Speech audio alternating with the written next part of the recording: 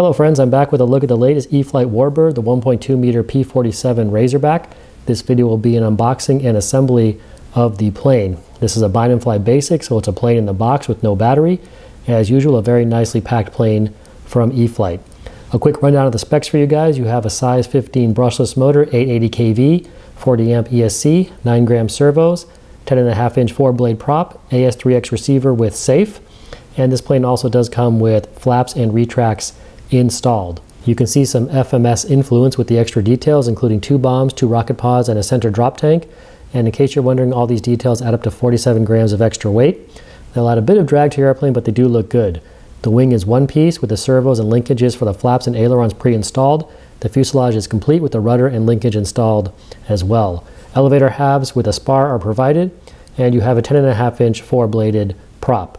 There's also a small plastic bag with all the hardware and details inside. You have the wheel stickers provided in the bag. You have 3 Y harnesses for the ailerons, flaps, and gear. You have the plastic pieces for the wing guns, and that's the only thing that you have to glue into place with assembling the airplane.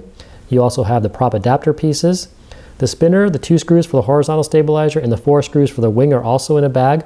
And just to note, the lag screws for the wing are a star or a Torx type configuration, so you need the right tool for tightening those. You don't want to use the wrong tool because you might strip them out.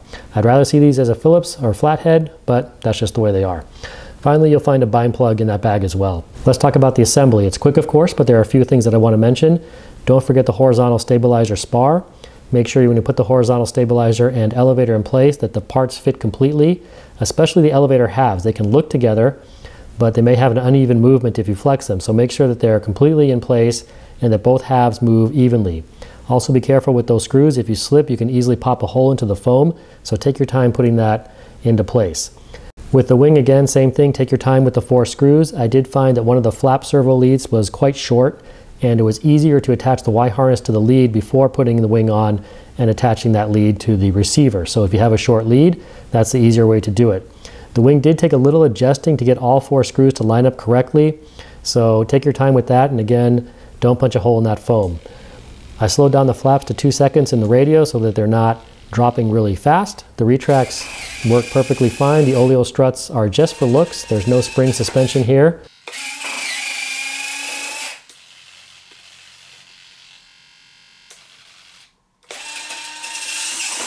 Overall, the paint and the foam looks very good. I like the silver and the blue. You have some nice decals. You have rivet details molded into the foam.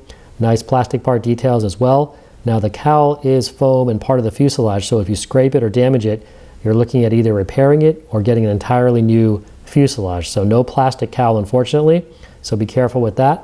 The canopy has plastic finger grips for easy removal, so there's no floppy piece of tape sticking up. That's a nice little touch there. The retracts are raked forward a bit, which should help with the grass landings. And then of course you also have the extra details, the bombs, the rocket launchers, and the center drop tank. So all in all, lots of nice details with this model. It definitely looks good. You've got a large battery compartment. The 3-cell 2200 gets kind of lost in there, so some larger packs will definitely fit without a problem.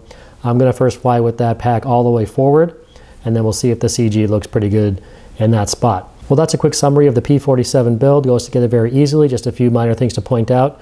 As I mentioned, hopefully I'll have some flight videos soon. Thanks for watching, guys, and I'll see you next time.